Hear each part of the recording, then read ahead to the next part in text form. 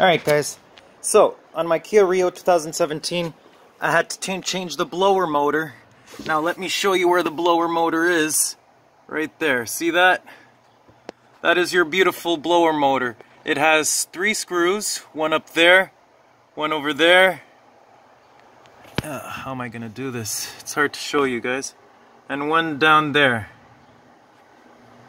So one there, one up there, and one over there in between the 2 grooves.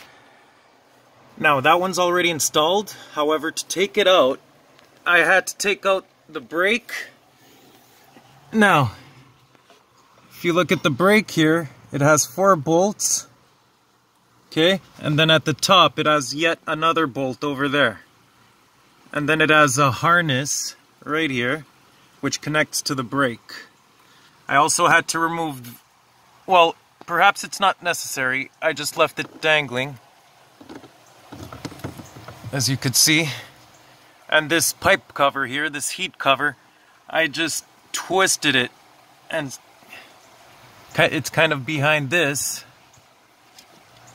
I had to twist it and just shove it in there. It's flexible, it's not too prone to breaking.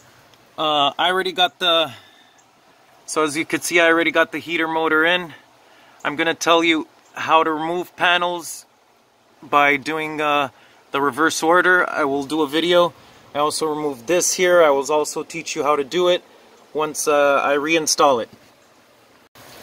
Alright guys, so I installed the brake back. I don't know if you could see very well.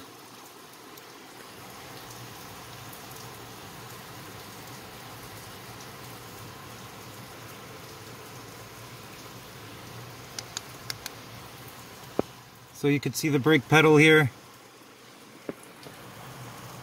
This is back in. The brake also has a hinge here. You gotta take out.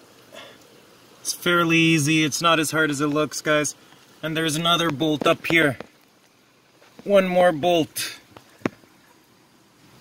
If I could show you guys, right on top of the brake, there's another bolt.